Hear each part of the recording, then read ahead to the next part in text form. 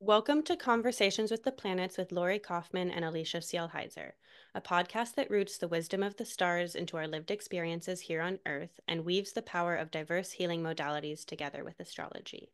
And today we're continuing our discussion of essential dignity by talking about having planets in their own bounds or their own terms, which is the same thing, just different words. And this is a way of assessing the strength or weakness of a planet in your birth chart. It's a continuation of our series on essential dignity. We've linked all the other episodes that we've done down below of discussing other forms of dignity that a planet might experience. But essentially, the bounds, the way like Demetra George, the sunrise queen herself, the Leo sunrise queen, no less, such a beautiful birth chart. But the way she describes it in her book, Ancient Astrology, this is volume one, Assessing Planetary Condition, she really likens bounds, if a planet's in its own bounds, to it being like a teacher in a classroom. And so, whatever planet is the domicile ruler of that sign. And if you don't know what that means, there's a link down below of what does it mean when a planet's in its own sign.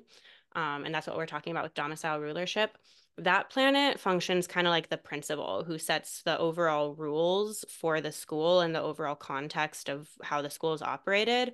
But then within each sign, there's five unequal sections of the zodiac signs where the five visible planets, not the sun and moon, have bound rulership. So that means that Mercury, Venus, Mars, Jupiter, and Saturn are all bound lords in different sections of each of those zodiac signs. And the bound lord of each section is like the teacher of that school. And so, teachers are able to really set a lot of their own rules and their own context for how the whole like situation plays out while the principal still has authority. But Demetra also mentions that Firmicus Maternus said that having a planet in its own bounds was equal to the strength that a planet in domicile has. And so there is Yeah. evidence that at least one, if not many, ancient Hellenistic astrologers viewed bound rulership as a really significant, powerful thing for a planet to have if they're in their own bounds. And so, this can be useful in general for assessing the condition of a planet in your chart. If you have a planet who might be in detriment or fall or might be struggling for other reasons, if they're in their own bounds, they're going to have more strength to bring about their significations in a positive way for your life.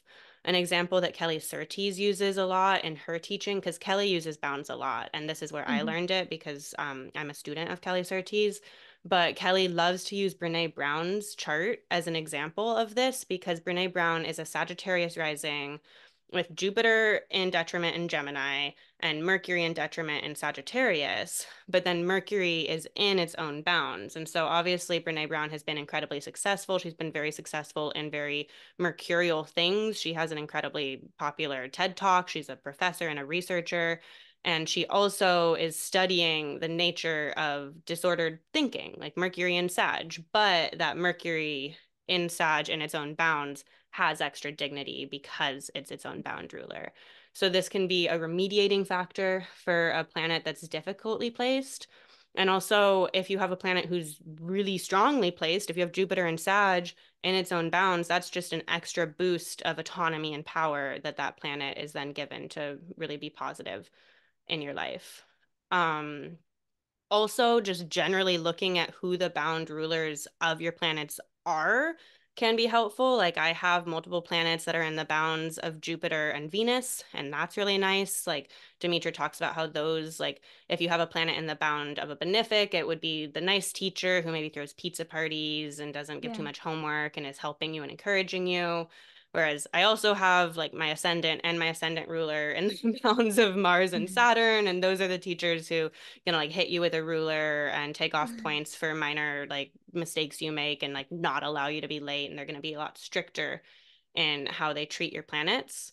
So just this is a way to assess the dignity of any of your planets. Like my Venus in Scorpio, when I'm looking for help for her, and I learned about bounds, and I'm like, oh yay! And then I look at my chart, and she's in Saturn's bounds, and I'm like, oh, that makes it even harder for Venus. So it can help you more understand the nature of the like what your planet's dealing with and what their potential is, and how to work with it. If I know that my Mhm. Venus has to play by Saturn's rules, like that's useful, then I can just play by Saturn's rules.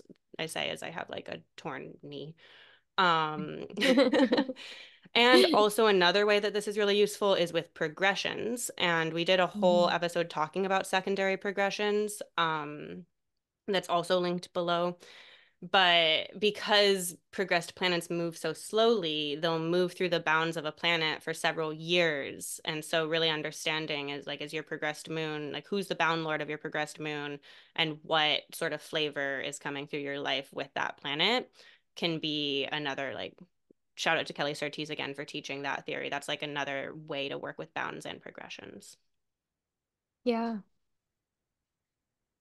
Yeah. Yeah. I mean, very well said. I definitely think that like bounds are, it's cool to understand when your planet isn't working at its fullest capacity, like who is kind of in charge of it, right? Like, Mm-hmm. because it is gonna have its domicile lord, um, first things first, but like the secondary, like understanding its bound lord can give a little bit more insight on like how that planet can start to kind of work a little harder or Mm-hmm. understand the game that it has to play. Or you might see some secret support, like, oh, wow, my Right. moon's in the bounds of Jupiter. That's great. That's helpful. Yeah. So, Yeah. um, and with that, getting like, and this is, we're starting to get really technical with talking about astrology. And so, like, from this whole Right. Essential Dignity series, like, if you're more beginning with astrology, like, just sticking with domicile and fall and Yeah. exaltation and detriment, and like, that is plenty. Like, you don't need to get into the minutia of bounds, but if you're like a huge astrology nerd like we are, it can be really fun to play around with. But Yeah. assessing the condition of your bound lord can also help. Like sticking with my Totally. Venus in Saturn's bounds, I also have a night chart. So my Saturn is my out of sect malefic. My Saturn is really hard on me. My Saturn's in the sixth house, maltreating my moon, so there's like all of those things. Whereas if Lori had a planet in Saturn's bounds in her chart where she has Saturn in Aquarius in a day chart with triplicity, like a lot more support for her Saturn, like Yeah. that Saturn might like still be a strict teacher, but maybe it's one of those strict teachers that you actually really love who like really is like the one who pushes you to do what you need to do. Whereas my Saturn is Yeah. I'm still learning. I'm in my Saturn return. I'm still learning what she's doing. But in general, just to say, like, assessing the condition of the bound lord is like an even deeper level of that. Or also, like, my sun in Scorpio is in Venus's bounds, and Venus's bounds in Scorpio are going to feel very different in a place of her detriment than Venus's bounds in Pisces would feel in a place of her exaltation. So, understanding, or like my ascendant in Libra is in Mars's bounds, and Mars also has detriment in Libra. And so that Mars in Libra bound is going to be a lot more difficult than if my ascendant were in Mars's bounds in Scorpio, where Mars has rulership. So there's a lot of nuance that you can bring in if you really want to nerd out when you're working with bounds. Yeah. Yeah, for sure. And I have a lot of several of my planets and angles are in Jupiter's bounds, and I have a day chart. And Jupiter is in its own bounds. So that and it has triplicity, and there's a couple other things that make my Jupiter better. Otherwise, it would be kind of just neutral. So this can definitely be one of those things that can help a planet and give it a little bit more validity to kind of do whatever it is that it is wanting to do, in a stronger way that it Absolutely. wouldn't necessarily otherwise have. Yeah, like sticking with the teacher example, Demetra Yeah. likens a planet in its own bounds to being like doing an independent study, and you're kind of just setting the terms of how Yeah, you she go kind of about is it. just doing what she wants to. Mm-hmm. I'm going to share a chart from the astrology podcast, which is also linked down below if you want to go explore.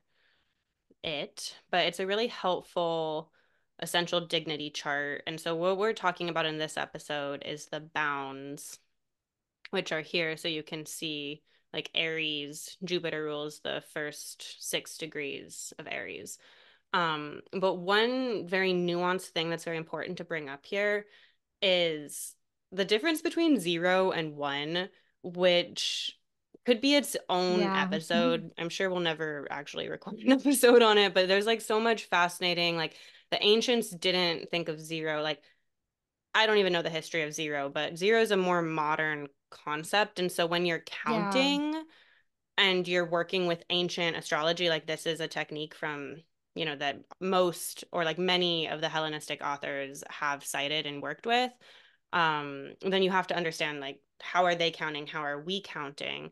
And so I'm actually just going to read an excerpt from Dimitri's book so that I don't butcher this. But she Yeah. says to determine the bound lord of a planet in a particular birth chart, locate its sign and degree on the table. So if we're saying like Lori has her moon in early Aries, so we're like, okay, there's Hmm. early Aries. See which planet rules the sector in which the degree is located. That planet is the bound lord of the planet under inquiry. When checking each planet, this is the important part. Be sure to round up to the next degree for any position that is greater than the whole integer. A planet at 6 degrees 00 minutes is read as 6 degrees Aries, and so then it would be in Jupiter's bounds. But if that planet were at 6 degrees Aries 1 minute, 01 minute, it would be read as 7 Aries. And so this, like for me, that changed who was the bound lord of my ascendant from Venus to Mars in Libra. That's a big difference. If Venus is your bound lord in Libra, that's beautiful. If Mars is your bound lord in Libra, that's a little more difficult. Because my ascendant is actually 28 degrees and some minutes of Libra. So this is very important to actually understand that if you have a planet or an angle at the number that's listed here, like the way Chris Brennan lists this is like through X degree number of degrees. So if you have it at that number, if it's any more than 00 minutes, it's actually in the bound of the next planet. So that nuance is really important. There is a setting in astro.com, and I'm sure most other Hmm. astrology softwares, where you can put the Egyptian bounds on your charts and then just make that a permanent setting. And I have that turned on. So then when I'm looking at a chart, I can just see like, oh, wow, this person has 3 planets in their own bounds. And it shows the little line, and then you don't have to do the math. So there's other ways to work with it. But like, it's a very precise thing. And I'll also say that there's multiple different, like you'll see that it's just random. Like it's like, or it seems random. And we don't have any surviving texts that explain the rationale of like how they split up because it's unevenly split. Like the decans are like each 10 degrees, but these are just uneven. Like Aries, Yeah. like the first 6 degrees are Jupiter, but when you get to Taurus, it's the first 8 degrees are Venus. So Yeah, they're very uneven looking. they're very uneven and there's different forms of terms or bounds. And so these are from the Egyptian bounds. You can see Chris Brennan put Yeah. that here. That's how I've been taught by both Dimitri George and Kelly Surtees. There are other forms of bounds. There's like two or And three others. I was just gonna say, so if you go turn that setting on, make sure that it says Egyptian next to it, because mhm. there's options. And yeah, it would be interesting to do research into like where those come What the from other and ones are. why the Egyptian ones are so prioritized by like a lot of Everybody. like yeah, exactly. Um and I was in a class with Judith Hill where someone asked if she works with bounds or terms, and she said no, because there are multiple versions and it's confusing to figure out, like, and it's so precise with like the minutes, like what's the minute Yeah. of it. And she's like, it's not resonant for her. Whereas like Kelly Surtees teaches it and teaches that she works with it a lot and finds it really potent. Um, so yeah, I mean, all of these are they're techniques that are being made available to us now, and we're just kind of like playing around with them and seeing if they work, how they show up, if they don't. Like this is the theory, and now like we're in a place with the transmission of all of these ancient texts that now we can actually apply the theory and see if we actually feel like the theory is correct and if we see it play out in our life. And I personally have found bounds to be pretty resonant as I've been working with them, but Hmm. just that disclaimer that there's always a nuance and kind of discussion between different astrologers of whether to work with the bounds or not. And if this isn't resonant for you, find a technique that is and stick with that. Yeah, yeah. And I've found bounds to be fairly resonant as well. I kind of mentioned in the triplicity one that that's not something that's super on my radar. I don't use triplicity. It's not that I don't use it. I just don't think about it much, but every single one of my planets are in triplicity. So after the episode we were talking about that. And I think that's maybe why I don't use them. Yeah, it's like you But don't realize the gifts you have right. sometimes. Like they If just, they but all Lori are. has so much community support in her life and she has so much Yeah. triplicity. So it's like, oh, yeah, no, maybe that is like a gift from your birth chart. Yeah, yeah, and that definitely makes sense. But I do notice it with the bounds. I do notice them come through a lot, particularly my Pisces Venus, um, because it is in the bounds of Mars. Yeah, it's at 24. And that is something that I Wait, wouldn't see. that put it in Mercury's bounds if it's at 24? No, it's in Mars. It's from 19 to 28 on that. Like 28 is when it ends. Oh, okay. Oh, Yeah. right. Sorry. Yeah. Mercury is so You're good. retrograde. I will It's say very that. And I retrograde. feel like this moment was good to be like, okay, wait, how are we actually reading this chart? Yeah, actually that's a Um, good so point. that is a good disclaimer, right? So it's like if you're looking at Yeah. Pisces, if it's through 12, Venus rules Yes. it. If it's from 12 to 16, Jupiter rules it. If it's from 16 to 19, Mercury rules it. And then 19 to 28, Mars rules it. So then 24 would be ruled by Yeah. Mars. Yes, I feel like that is good You to confused me for clarify. a second. I was like, I'm 100% sure, and now I'm I know. questioning. I'm like, I feel like you should know that, but okay, cool. Oh, yes. Well, and I also have a mutual reception, if you will, of the bounds between my Pisces Venus and my Cancer Mars. Hmm. They are in each other's bounds. Um, but yeah, this I've always joked that Saturn is actually my benefic and Venus is actually my malefic, even though it is in Pisces, it is exalted. But I do think that Mars is kind of where that comes through and makes Venus like things a little bit more difficult. Like the things that Venus would rule. I definitely think Mars comes through a lot in that Hmm. because Mars, or sorry, Venus and my MCIC are the only things I have in malefic bounds. Hmm. Lucky you, except for that poor Yeah. Venus. Yeah, And I mean, it she's just makes me think of how you say that you feel like Saturn and Mars bully your Venus, and then like literally they Saturn is are. in charge of Venus. And then, we can get Yeah. back to the nuance I was mentioning earlier of Lori has Mars in Cancer in fall in a day chart. So it might be a little easier if any Mars is easy. If Hmm. like Mars were in Scorpio in a night chart, like maybe Mars Right. wouldn't be so hard on your Venus, although Mars would always be that Mars is strict pretty, teacher. yeah. But like your Saturn, right? Like your Saturn's gonna, like I already said, would be a Yeah, better teacher than my Saturn because of the condition. But your Mars right. would absolutely not be a teacher that I would sign up for a class with in college if I could avoid. Oh, yeah. Well, and my MC and IC are both in Saturn's bounds. So they not great, but like fine. Whereas yeah, Venus is the only one. It's the only thing I have in Mars's bounds, and I feel that. So that's definitely something to point out too. If you have that like one planet that feels difficult for no reason. And we talked about that in the exaltation episode a little bit too.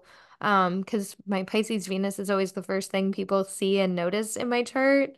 Um, and I'm always like, no, And then it like makes you angry. You have like a Mars reaction to it gives me such a Mars reaction. it. And yeah, I mean, like understanding that my Venus is in Mars's bounds, like made so much sense to me. Like that was the thing that finally made me be like, okay, there it is. Like that's Hmm. why this planet like feels so difficult, even though it like on paper like is doing well.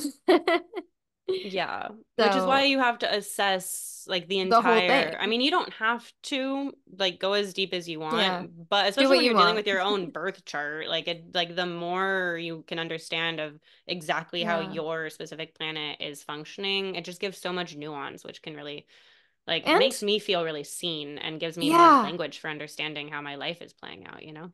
that's what I was just gonna say, because it like it's not necessarily that you're looking for conflict or like looking for something to be good or bad, right? Like, because what even is good and bad?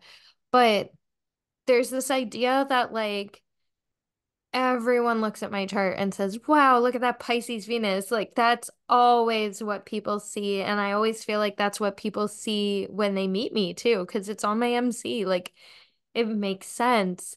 But it's that Mars energy that really comes through. And so sometimes, like, just feeling seen, feeling understood by those difficult things that do kind of add that nuance to it, like, it can still be an exalted planet in its triplicity lord, right? Like, it can still, Yes.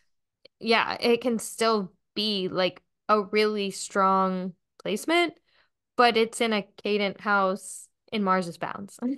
Mm-hmm. So, like, there are And in a things day chart as well. So then in a a day little less chart. juice if it's a night planet like Venus is. Yes, exactly. So there can be things that like almost like even a planet out or like neutralize it, I guess, is kind of what I'm trying to say. Well, I don't even know if it's necessarily new. I feel like these are like layers, like they're all Yeah, things that then true. Venus, like Venus gets to be in her exalted place, and like Pisces is just a very helpful habitat for Venus things. And there's Sure. absolutely ways that shows up in your life, but then Venus has to deal with Mars, so Yeah. it's a little spicier, and especially with Yeah. your Mars. And then Venus is in a cadent house, so she just has less energy. And we haven't gotten to assessing house placement or really talking about houses at all in this Yeah. podcast, but We should do that planets too. who are, yeah, planets in the third, sixth, ninth, or 12th house, they'll just have less energy because they're in cadent houses. Um, yeah, so it's like you layer them and then all the nuance kind of like it all comes together and then you're you and you're different than someone Exactly. else with a Venus and Pisces would be. Yeah, exactly. Yeah. And I think that's a big thing that really drives me crazy with modern astrology and a lot of the miscommunication, not even modern astrology as a whole, but like just a lot of the people who try to like really simplify astrology almost to a point where it doesn't make sense because it feels like so many articles you read or so many things you see are just like, oh, Pisces Venus is a great placement, right? Or like um Leo suns are always a great placement. Like, they make these very like blanket statements. And then when you start to dive in, you're like, well, a Pisces Venus in Venus's bounds and a Pisces Venus in Mars's bounds, those are two different Pisces Venus. Mm-hmm. Like, these Mm-hmm. are two completely different energies. And I hear people talk about degree theory a lot too, which is more of a modern astrology take that I know absolutely zero about. But I definitely disagree with the theory, but I feel like there's something that comes from the terms and the bounds that Well, might bleed so into that that. was one thing, like talking about your Venus being ruled by Mars. Like one Hmm. thing I did want to bring up with this is anaretic degrees. And you'll Yes, notice that's the that, exception. yeah, and that definitely, Demetra talks about that. Again, I will hold this book up. Um, like holding it on my lap for emotional support as we talk about this, but I do the same thing, don't worry. like I have the book. But she talks about anaretic, and I'll explain what those are, but she talks about how that has actually survived into modern astrology by modern Sure. astrology thinking that the last degrees of the zodiac signs are a difficult place, but then maybe not necessarily realizing that it comes from this theory. And so Yes. what anaretic Yes. degrees are is they're the last few degrees of any zodiac sign, you'll notice all of them are ruled by either Mars or Saturn. Yes. And then in a lot of the signs, like very late for the last degrees, are also my cat just like keeps coming in and out. So I'm sorry if you can hear him scratching. You can't. Good. But yeah, there's just the late degrees of a lot of the signs are very malefic ruled. Like some places, like, okay, you can get pretty late in Cancer and it's still okay, but then you get to the very end and it's Saturn's bound. Like, so the end of all of the zodiac signs are anaretic, they're malefic ruled, and there's just this theory, this understanding that planets, as they move through the end of any zodiac sign, are just struggling more. It's almost like they've been walking through this habitat, because I Yeah. really think of zodiac signs as habitats, or like what's the land or the terrain that you're on.